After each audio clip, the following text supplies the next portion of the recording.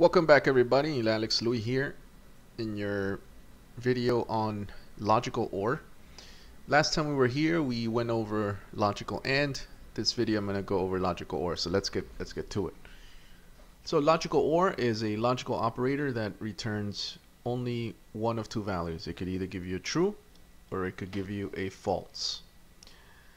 And the way that the logic is and the way the logic works is it's only going to return false when both operands are false.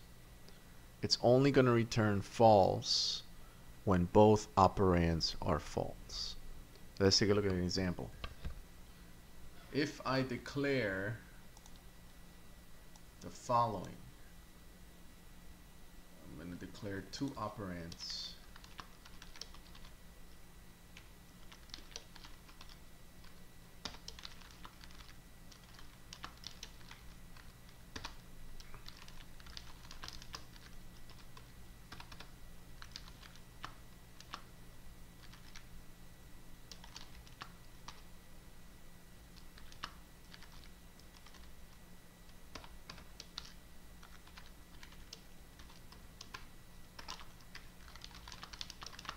What I'm doing here is I'm going to set my expression. This is my logical expression here. This logical expression is going to give me a true or false value, which is going to be stored in result, depending on what the left and right operand are. If Boolean op1 and Boolean op2 are false, then my result's going to be false. Otherwise, if they are not, one is true and the other one's false and vice versa, then I'm always going to get a true. So for example, if I take a look and say true is equal to true. So we've set the value of Boolean op1 to true, Boolean op2 to true. When we run the expression, that's true or true, that's going to give you true. So if we run this, the result is true. If I do a true or false, then that's also going to be true. Where it's different with the logical AND will actually give you a false. So then that's a big difference right there. It's a big difference. And what I said about the OR was the only time that it's going to be false is if both operands are false. Let's take a look.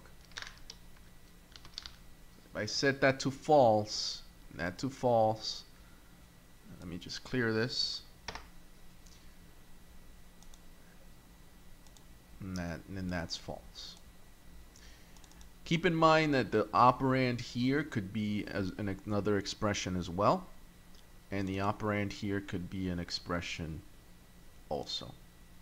Which means that I could have expressions within expressions within expressions separated by an OR multiple OR. So I can also have the following. If I have 1 less than 3 and 3 is equal to 2, what we would do is we would take this and treat that as an operand, and this would be just a sole operand. And if we treat this as an operand, then we have to evaluate what's inside.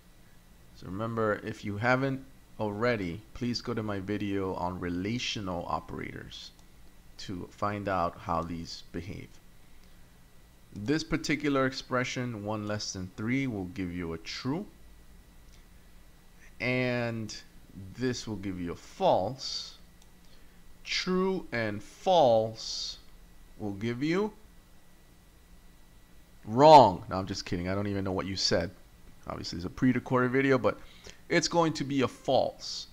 And false or false, because Boolean op2 is false, will give you false. So if I run this, the result is false. Now how can I make this expression give me a true?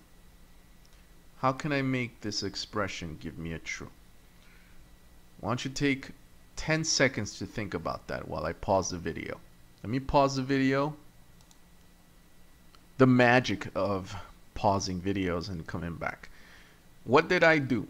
What do you notice different from this particular expression? That's right, I changed the 2 to a 3. Because now what this is going to do is it's going to give me a true, and a true would give me a true. True or false would give me a true. Let's try that. We run this, and that's going to give me a true. Okay, so a couple of summary points. Very simple with the logical OR.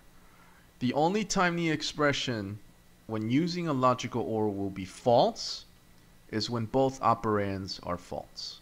Otherwise, it's always going to give you true as long as the left and right operand are Boolean. They're always going to give you a Boolean result. As long as it gives you a Boolean. Now, what I mean, Boolean result will be a true or a false, obviously.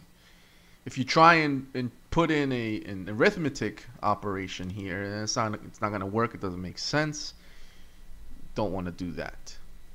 All right. If you have any questions, you can always contact me at parttimeadjunct@gmail.com. Check out my website. Check out my Udemy course. I do have a Udemy course on technical interviews. Check that out. Pretty cheap. If you need a code for a discount, let me know. Drop me a line at parttimeadjunct@gmail.com. Thanks.